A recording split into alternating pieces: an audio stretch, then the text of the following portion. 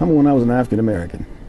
First African American to be commissioned in Special Operations, Marine Corps. People expect a lot out of me. They put a lot of faith in me. Even when I had been turned down for a commission before, they gave me a commission. I didn't have a degree, never went to OCS or basic school. OCS is Officers Candidate School. But when they needed me, even with all the hard times I had, challenges, when they needed me, I didn't say no. I stepped up. But I also knew when they commissioned me, there would be hopefully many others coming behind me.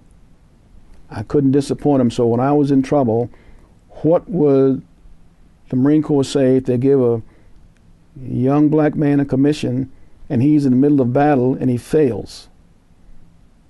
What does that mean for the other kids coming behind me? Now we got admirals and generals and young African Americans, men and women, because they got an opportunity, like I got an opportunity. I didn't have the opportunity that they had. I'm not sure if I even wanted it. But when they give me the commission, and now I'm in the middle of battle, men are depending on me. And had I failed, hundreds of men would have died. But I said, I'm going to stay in the battle. I could have evacuated my troops. My mission was done. It's the last day. We'll go home. But what about this battalion out there? What about that mission?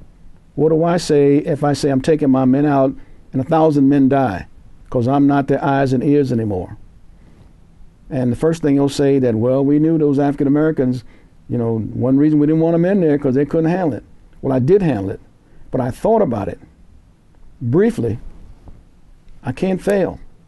That kept me, as I was bleeding, we could have got out earlier. But what do you say?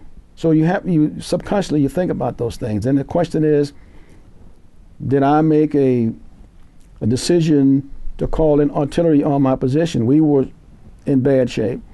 So I called in artillery on my position because I knew where it was on the map. We were in close quarters, and I wasn't quite sure exactly where I was or what was around us. So I called in artillery on the position where I knew exactly where I was. And I knew that artillery would give you about 100 meters grace. They wouldn't normally drop it right on your position. They would normally walk it back to where you are. But where I knew I was, either they're going to kill us out here or the rounds will kill us. I called artillery on my position because I knew that they would ordinarily give us about 100 meters, and they did that. And that'd give us some breathing room. They backed off. But did I make a conscious decision to call in artillery?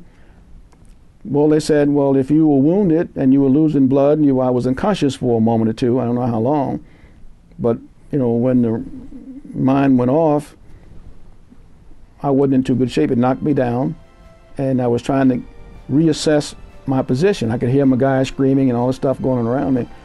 But the investigators asked me, did I make a conscious decision to make that decision, to stay out and stay in the fight? Yes, I did make a conscious decision.